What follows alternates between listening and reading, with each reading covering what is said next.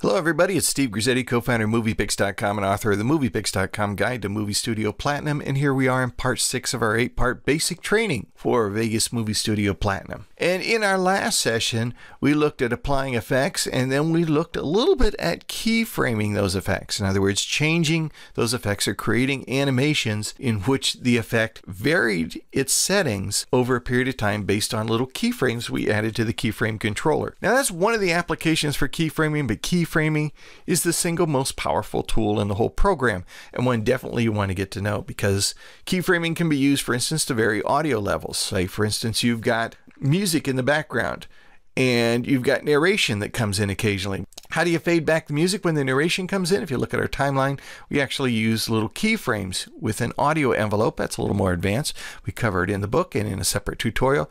We use keyframes to lower the audio level of the music when the narration comes in, and then to bring it back up again. So keyframes, very, very powerful. You can be used to create some great effects and to create some animations.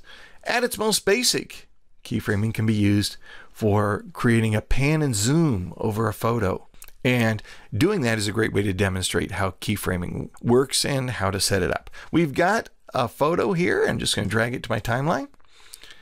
A nice picture of a boy and his dad. And we want to create a motion path that begins with, say, a close-up of the dad's face and then pans back to show the whole photo. To do that, we're going to open not the effects for that event, but we're going to open the pan and crop. Now, pan and crop, if you use it on an entire track, has a different name. It's called, if I go over here to the hamburger menu on the left, it's called track motion, but it uses a similar interface. We'll select pan and crop for the individual event.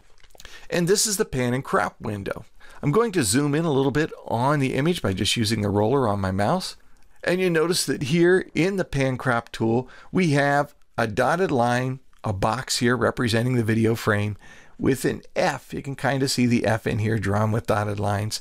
That represents the frame of the video. I'm going to resize this a little bit so we can see what's going on in the preview window as we make these changes.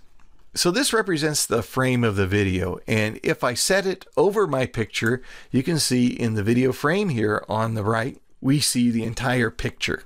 As I resize this box by grabbing on its corner handles, I can zoom in to areas or zoom out.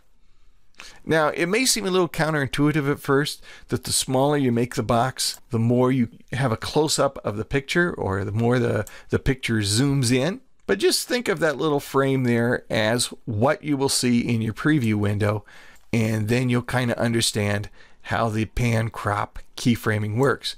So I'm going to reset this, and I can reset this back over my picture simply by going up to the preset menu at the top and selecting default. That'll reset the frame on top of my picture.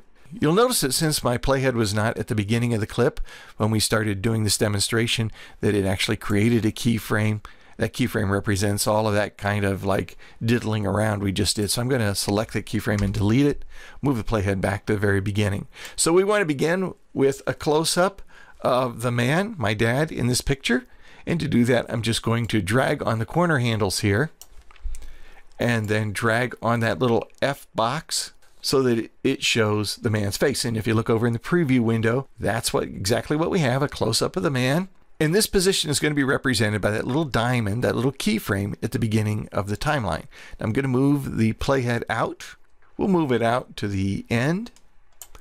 And then I'm going to create the final position for my pan and crop. By dragging this out, I could reposition it, or I could simply go up here to the drop-down menu at the top and choose the default setting.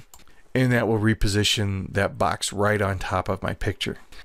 Now, between the two keyframes there in the keyframe controller, the program is going to create the animation for me. And I could have any number of keyframes on this little timeline here representing the motion. But this is a very simple motion. Let me just play it, going from start to finish. Keyframing is really key to getting to some of the deeper aspects of some of the tools in the program, for creating animations, for creating very cool special effects, and creating effects that kind of vary their settings over the course of time. It's well worth getting to know. As I say, if you look for it, you'll find it just about everywhere in the program. I hope you'll come back for part 7 of our 8-part series here. We're going to look at titles and adding titles to our movie. That's in part 7 of basic training with Vegas Movie Studio Platinum. I'm Steve Grissetti. See you in part 7.